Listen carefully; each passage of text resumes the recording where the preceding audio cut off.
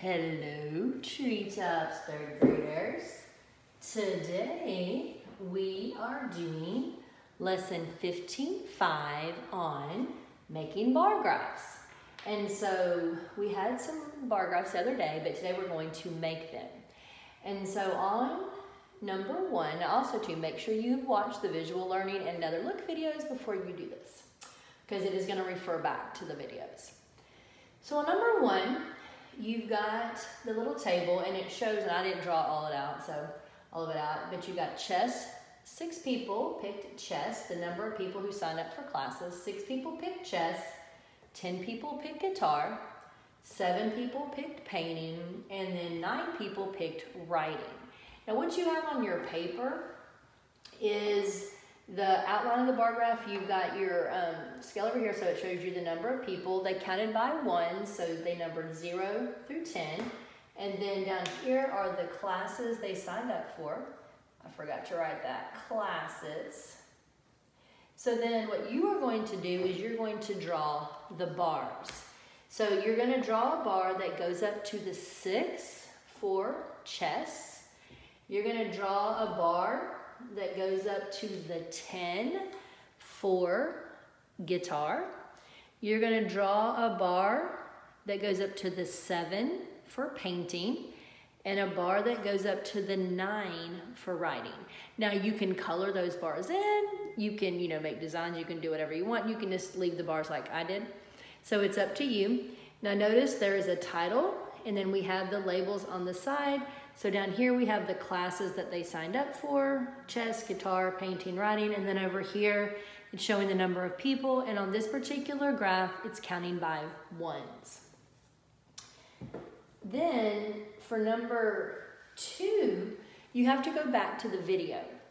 And so, it said let me look at the exact question. It says, explain why the bar for January ends between 20 and 30. Well, the bar for January was 25.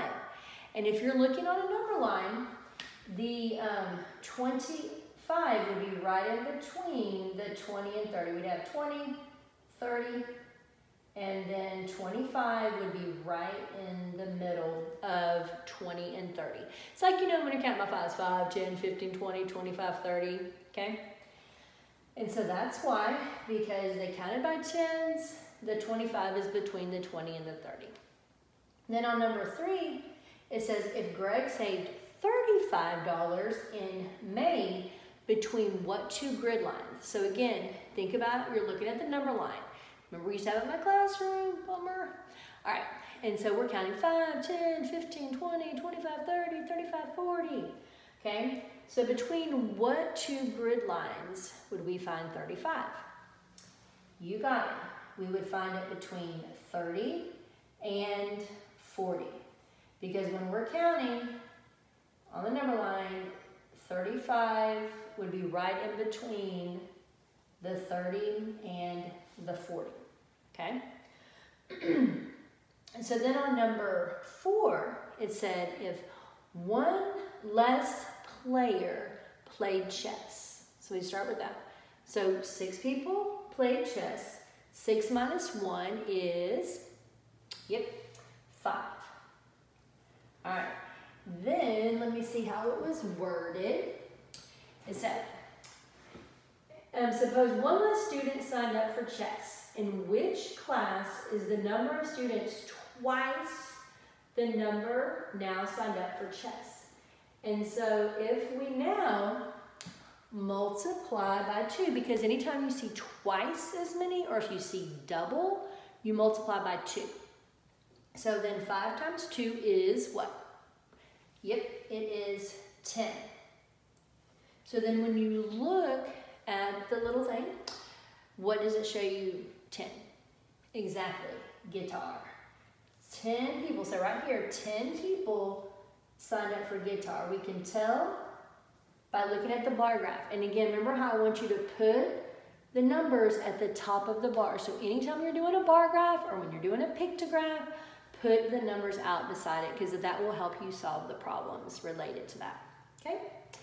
And so as always, after you do that, when you do your independent practice, you have a table, you complete the bar graph, and then on the back, do number 9, that's the one with the star by it, and then you can pick one more or do all of them, because remember, the more you practice, the better off you're going to be. Because you know how our brains work, either use it or lose it. We want to use it. And so, as always, if you have any questions, let me know. See you next time.